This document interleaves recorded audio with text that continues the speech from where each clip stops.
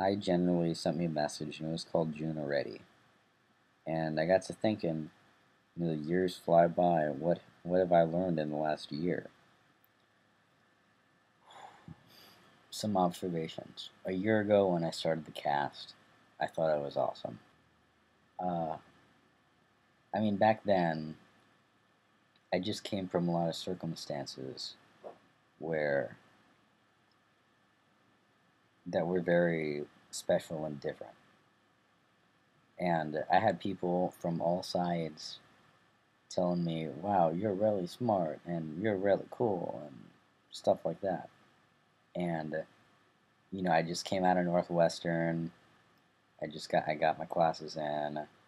I just moved from Guam. We'd been to Australia, and I had friends and a lot of things. And I guess I was at that point, that teetering point, where just as soon as I'm just guessing out here, okay? So that teetering point, where just as soon as you're getting smart, like when you're getting there, you think, man, I'm smart. But now today, every day, I swear, it's just it's like I couldn't put it any better. It's what Socrates said. I'm aware of nothing of the fact of my own ignorance, or something like that. He said a lot of times in a lot of different ways in his apology and a lot of things. But just every day, it's like you see things and just, it's like every day I'm learning more what I don't know, or what nobody knows, not just me. What universal, unfound truths. You can go to physics class and learn F equals ma and all that stuff, but it sure took a long time for people to figure that out. Go to algebra class. People took a long time to figure that out. And what age are you learning it at? You're in only 10 to 15 years, you're learning algebra. Compare that to the time where the species learned algebra, or the methods and that kind of stuff. We're definitely learning a lot, but we're definitely nowhere near the end. And I don't know if we'll get there. I don't know if we will. Just so many things end in I don't know. And maybe it's, I don't know, people talk about wonder with religion versus science, that kind of stuff. Natural wonder. Wonder, I'm not talking about wonder like how people say the word wonderful as in good. I mean wonder as in like a hypnotic gaze, like just in sheer awe of wonder. But I think that was the biggest thing. You know how people say, you'll never change things. Not like that, but they say you can't change things because the system has been set up like that for far too long, and it's been fortified.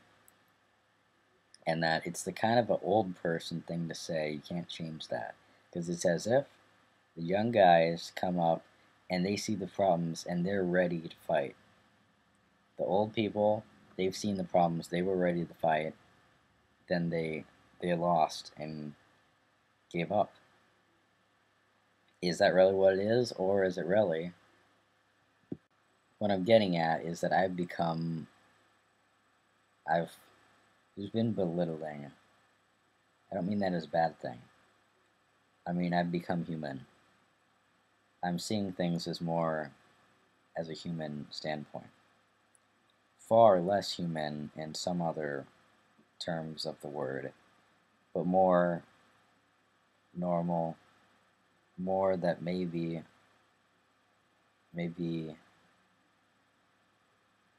okay, I don't think I can bring myself to say something like that now, but we'll see. But also, fundamental human things. I'm no different. I want to have kids. I don't know if I'm young to be thinking that or not, but not tomorrow or anything. But that's something that I didn't think a year ago. I don't know. I am out in the dark with this in a way. So don't expect me to have this all pre-written. That about covers that part of the thing. How's that? But before this video is too long, and I think now it's over 10 minutes and I'm gonna have to edit it. That's a few things I learned this year and the current state of my mental development. I'm putting it out there.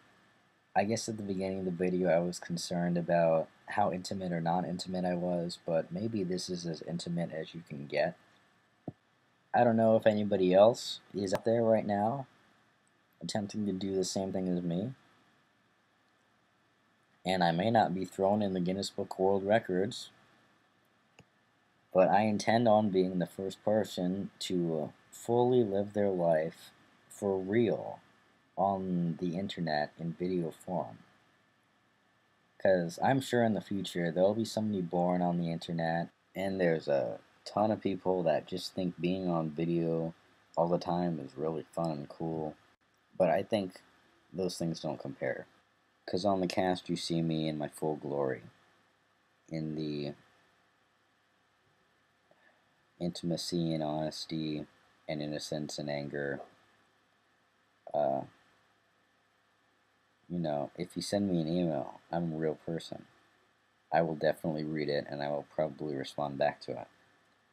I'm sorry, like Sherry, I read your last message about Forrest a while ago, and I didn't have anything to say. I didn't know what to say. But I did have one question, but I don't think, just sending you back that question would be a very good message. I was just wondering if he was successfully proven to not be diagnosed with the disorder, then where do all the disabilities come from then? And Steve Montana. I said I would do the Paradoxes video. Haven't done it yet. Past few days I've been thinking I should do the Paradoxes video, and then I don't. And John Whittle, thanks for helping me out with PHP and everything else, and talking about stuff. I want to do your determinism video, redo it, but maybe not for a while. And Psycho Melody, I'm sorry for making you go to the trouble of making that Jello video, and then I never did the Jello video. But I got it saved, and when I do the Jello video, I got you ready. You had some good ideas. And Rich, Rich, last time you emailed me, you said you were in very bad health, and it's been at least a month or two. And if you're still watching, let me know how you're doing. If you're still doing. Over the year I've done the cast, it's become an important part of my life. I've made friends,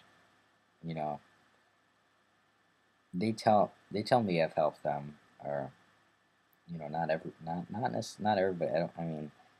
I don't know if I believe that completely or if it's really true, but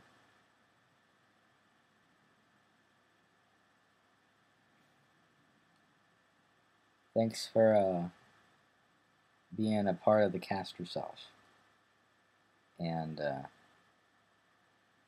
sticking your finger in and making that little mark in the wet cement of my heart.